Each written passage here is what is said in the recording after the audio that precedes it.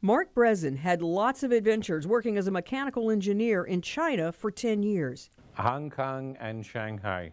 But he didn't need the excitement of being rushed to the emergency room when he was back home. I had an episode with pretty significant bleeding, GI bleeding. Mark came to the emergency room feeling extremely weak, very lightheaded.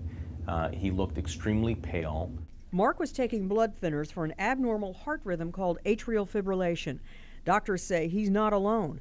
About 3 million people in the U.S. are on what are known as 10A inhibitors.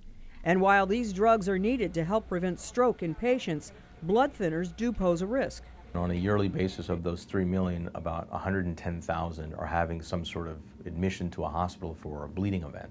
There's a chance of death within 30 days with these acute medical illnesses. Now doctors at Holy Cross Hospital are testing a medication that reverses the effects of the new class of blood thinners. The name of the drug is Antidote alpha. We would administer the medication through an IV infusion. The antidote stops the bleeding within 2 to 5 minutes. Mark became part of the clinical trial the day he ended up in the ER. He's thankful the drug was there for him. It was truly a blessing that it was available. With the hope of saving even more lives in the future. I'm Marty Salt reporting.